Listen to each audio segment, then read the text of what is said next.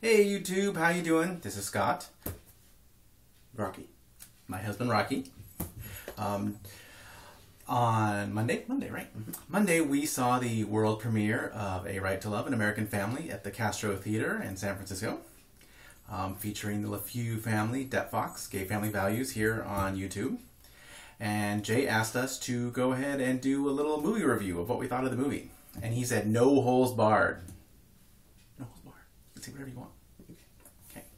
So, first of all, for those who have no idea what the movie is, it is a documentary by Jaybird Productions, and it follows the LeFew family, and basically just kind of following their life as they started their YouTube channel after the Prop 8 decision, taking away marriage rights from gays and lesbians. And, you know, basically their whole thing is just showing a gay family and how, you know, they're just normal people and nothing to be afraid of and that type of thing. Personally, I loved the movie. I thought it was awesome. It does a great job doing what it's meant to do. It's supposed to put a face on a gay family, right? Everyone, all the people against gay rights, they just keep, you know, doing the same arguments, how, you know, they're going to destroy America and they're going to come after your children in the middle of the night and eat them, and, you know, all these scary arguments of how gay people are so scary and they can't have families and they're horrible people and all this crazy, you know, mistruths and stuff in the world. And you see them and they're just an awesome family. Jay and Brian are awesome parents, and they're raising two awesome kids, Daniel and Selena. And that is what this movie shows. It just shows them, you know, doing their normal thing. Yes, they have activism, you know, and they go and do stuff, but it just shows their normal daily routine of just waking their kids up in the morning, taking them to school, being the tooth fairy and putting dollar bills under their pillows when they lose their baby teeth. I hope the kids didn't see that part. And I think the jig is up. I think the jig is up. I think the kids now know the tooth fairy's not real. But I thought the movie was great. It'll make you laugh. It'll make you cry. It was an amazing movie. What did you think? I thought they did a great job with the editing portion. The research that went behind the pros and the cons with Maggie Gallagher, and, you know, there were some pretty interesting viewpoints on both sides. You got to see a lot of people's reaction to Prop 8, both the for and against. That was really nice. I liked it.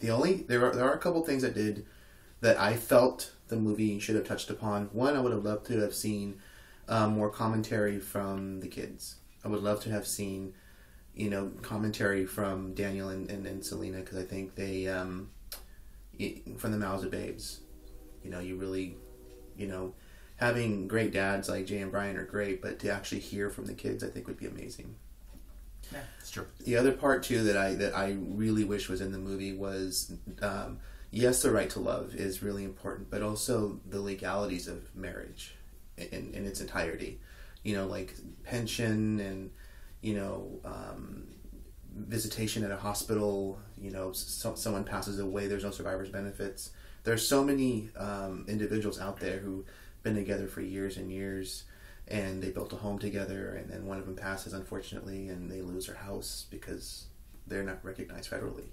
So hopefully, Cassie, if you're watching this, if you should do a spinoff or another extension, you know, and calling it, you know, the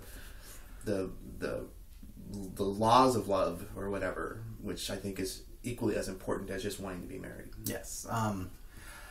I do agree that all those factual stuff is super important. I don't necessarily think it had a place in this particular movie, because I think this movie was meant to put a real face on the gay family, which I thought it did an amazing job of.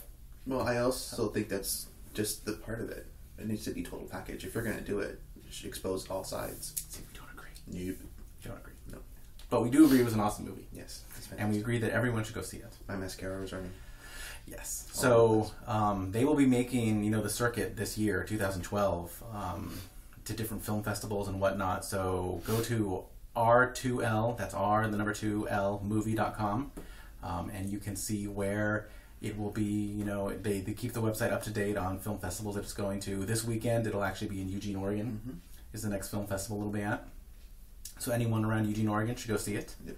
I just saw today, I think Jay posted that it was going to be in San Rafael at a film festival in March, I want to say. So that's cool. So another chance for Bay Area people to go see it, ones that weren't willing to go all the way to San Francisco or something. So that's pretty cool. And there you have it. There's our review of The Right to Love, An American Family. If you have a chance to see it, go see it. You definitely should go see it. And I think it's important that this movie not only gets distributed, within our community, because, that is kind of like preaching to the choir, just being in our community. I think for this movie to have the most impact, it really needs to be seen by, everyone, even the people that don't agree with us, because it might help, because the whole point is that it could help change, hearts and minds. So hopefully, people will have, an open enough mind to want to go see it. And, bring your parents, tell them to come see it. There is one thing I do want to mention.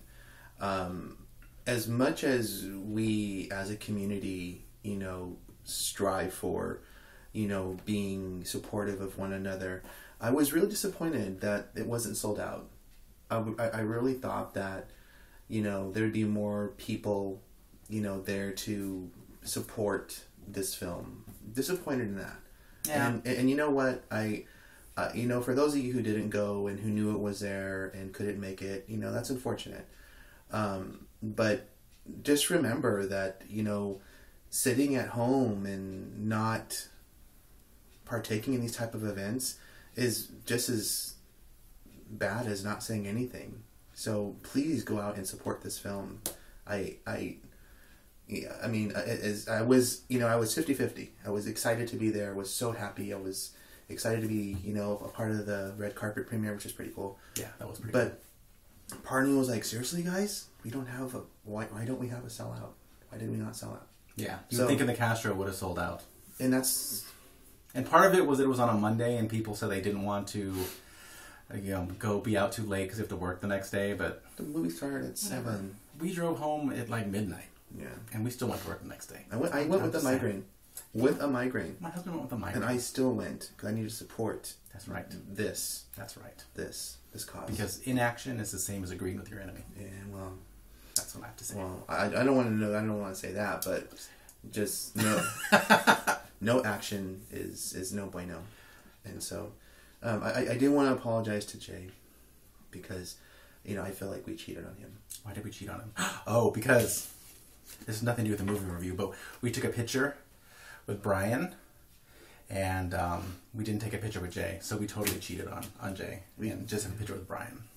So we cheated on Jay. We picture cheated on Jay. But it's okay. It's a really awesome picture. Yes.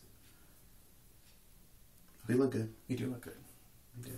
I look skinny. So does Brian. Brian looks really good too. Yes. I think that's why the picture looks so good, because Brian's in it. Yeah, that's true. Brian's in the middle. Mm. Yes.